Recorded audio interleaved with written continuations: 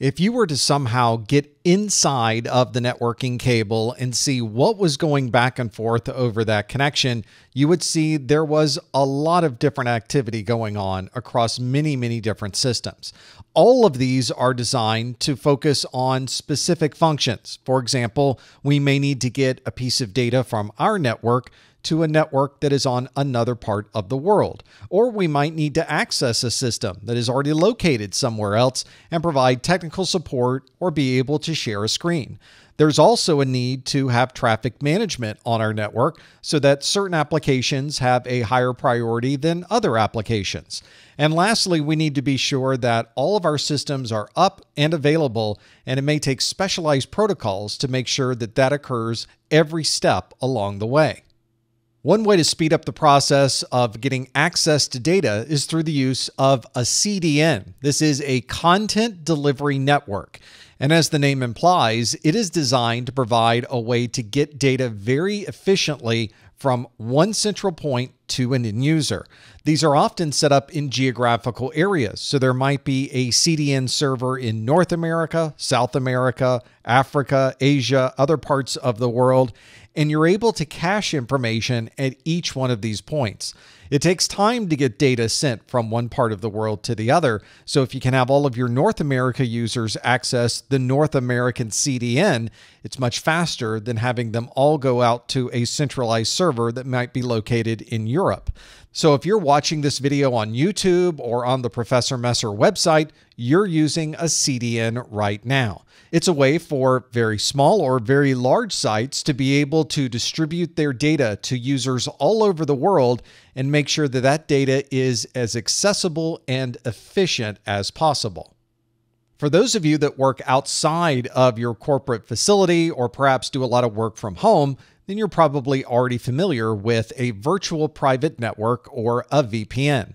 This allows you to connect to a remote network while sending all of this data encrypted across the network. It's a very secure way to transfer data, even across networks that would be inherently insecure, such as the public internet. VPNs often use a device called a concentrator or a head-end device to be the central connection point for all of the users who are accessing that VPN.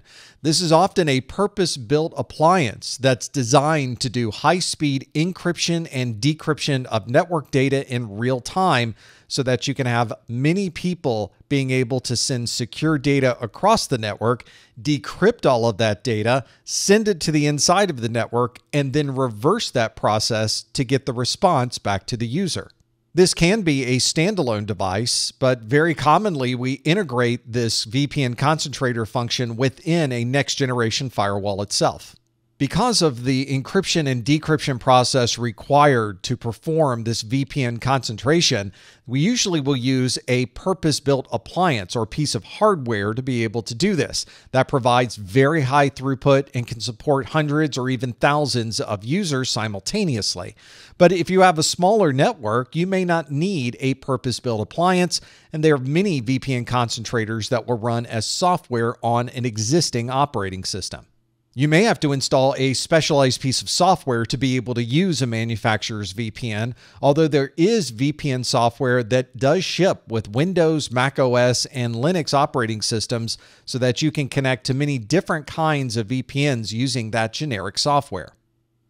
Not all applications are designed to run simultaneously on a network, and certainly some applications may have a higher priority to your organization than other applications. For example, there might be a real-time audio or video stream that has a higher priority than a file transfer. Because of these requirements, it's very common for network administrators to provide some type of prioritization to these applications. This is often done through a quality of service or QoS configuration.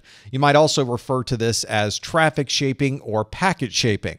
This allows the administrator to control what type of applications can flow through their network, usually based on bandwidth usage or particular data rates. This might allow your real-time applications to have full control or access to the network and put a lower priority on other applications that may simply be transferring files. To control this quality of service, you may need to make configuration changes inside of a firewall, a router, or a switch. These devices might have a pre-built list of applications and might also allow you to add your own applications to the list. And at that point, you can decide what priority the applications might have relative to everything else that's running on the network. One of the challenges we often run into with technology is that it's very good at performing a task. And often it can perform these tasks over and over and over again without any type of human intervention.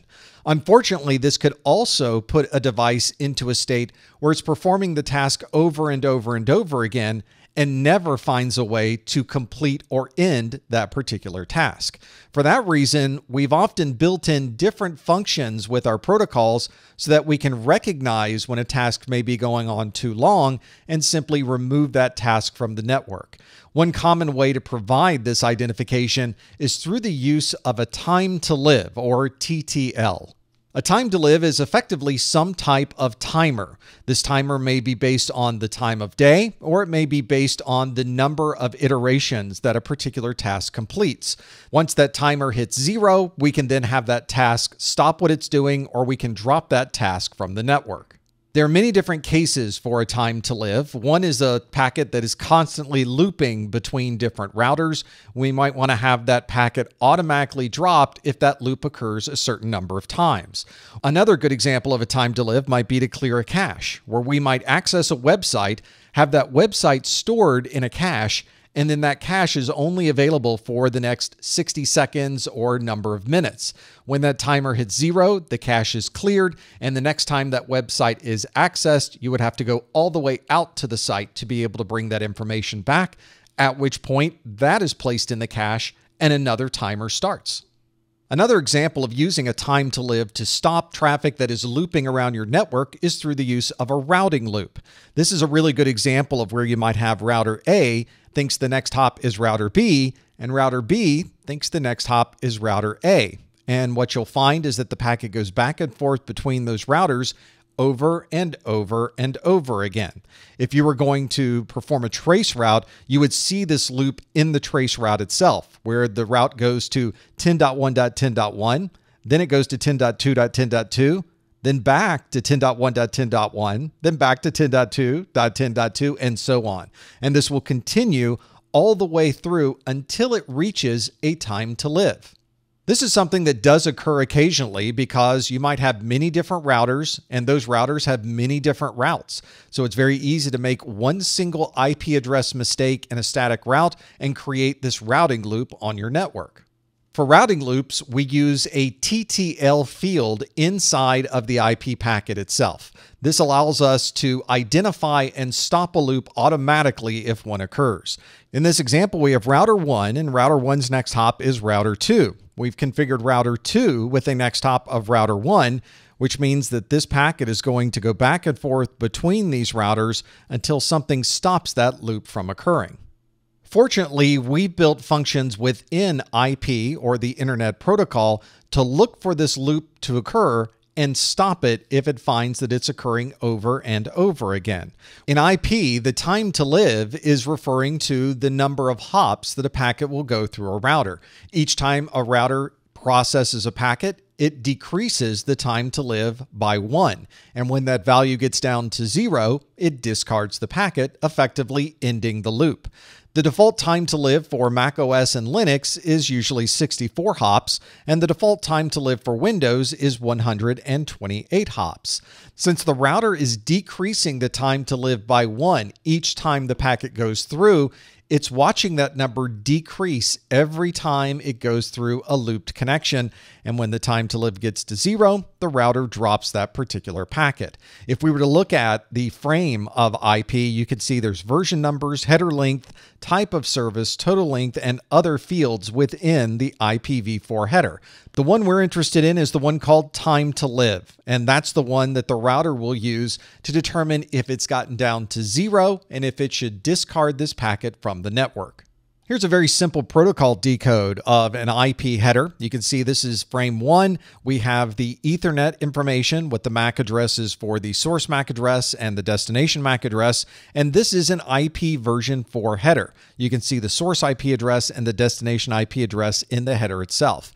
If we were to break this header open and look at those individual fields that we mentioned from that previous slide, you can see there is a differentiated services field, a total length field, an identification field, and right here is a time to live field. The time to live for this particular packet is 58 hops. So this packet would need to go through 58 more routers until this got down to 0, at which point it would be removed from the network. In most cases, our total number of hops between us and the destination that we're trying to visit somewhere on the internet is usually around 12 to 16 hops, sometimes more and sometimes less.